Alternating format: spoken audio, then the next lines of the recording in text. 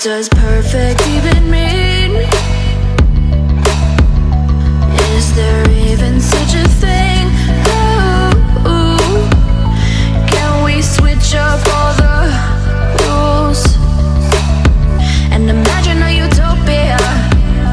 Darling, I'm just so fed up with these expectations. They keep weighing me down. My heart... Good morning, Bass Bombers. Welcome back to another episode of Bombin' Bass. Thought you might enjoy a little slow-mo coffee B-roll. I needed that to get going this morning. It is fairly early for me. I'm not a morning person. It is 0600 hours. I wanted to leave at 5:30, but it is now 6 o'clock. So today we are on a solo mission. We are going to go bomb some bass. We're going to try to do everything today. We're going to try to do a little kind of what we call there a little bit of a ledge fishing, and we're going to be flipping wood. We're going to be cranking. We're going to try it all. So it's been a while since I fished the lake. I don't know what's going on out there. We're just going to try to figure it out and bomb some bass. So let's go.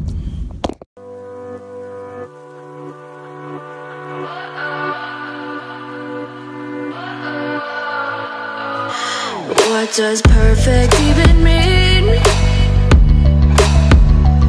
Is there even such a thing? Alright guys, we made it to the first spot. It's kind of like a little ledge here, islands, flats, lots of bait fish on the scanner. Sorry about that rod in your face. But I don't have my graph on my trolling motor. Last time out, I ripped the transducer off and I haven't fixed it yet, so I don't really know the depth while I'm fishing. So I'm gonna throw this this is Texas rig to kind of figure stuff out, and then I'm gonna be throwing that big swim bait up in here. Whoa, whoa, honey, I'm a perfect 10. Whoa, whoa, and if I say it. All right, guys, we made it to the second spot. Made a long run. Man, the water temperature up here is so hot. We just passed the hot water output on this lake. This is a nuclear power plant lake. Man, I don't know about it up here. Last time I was up here, I thought I found something that I wanted to check out, but I just marked it visually with where we were on the shore by one specific tree. And now everything is so grown up, I don't know if I'll be able to find it without fishing the whole bank again. But I don't want to do that because there's only one spot that's productive for me, so we'll see. Enough, it gets ingrained in my head, and I start to see, honey, I'm a perfect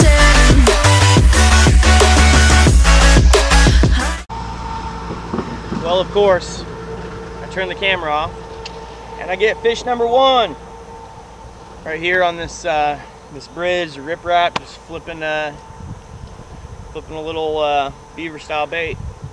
He's small, but fish number one.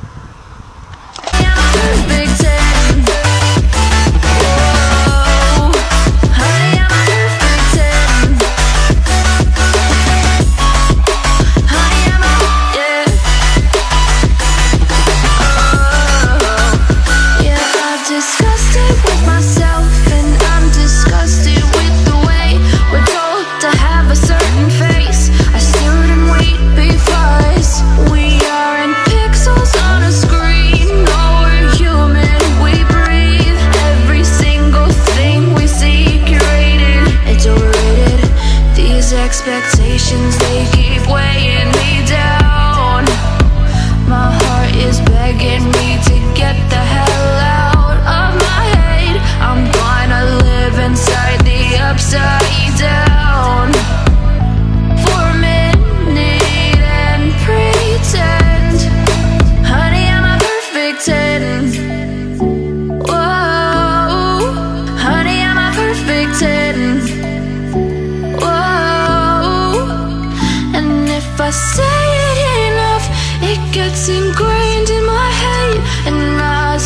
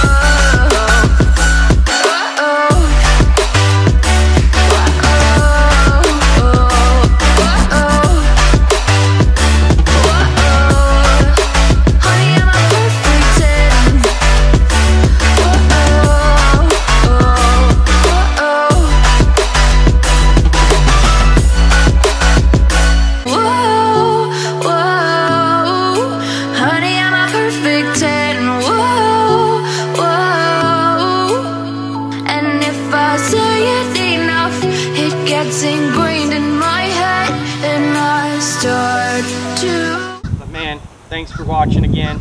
If you enjoyed this video, watch my other ones and subscribe, okay? And share it too, guys. So I'm trying to build this channel, man. It's just for fun.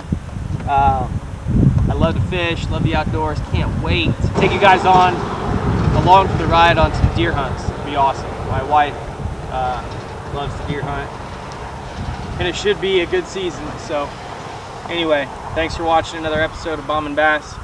Subscribe, like, share. Catch you next time. Adios. See, honey, I'm a perfect 10.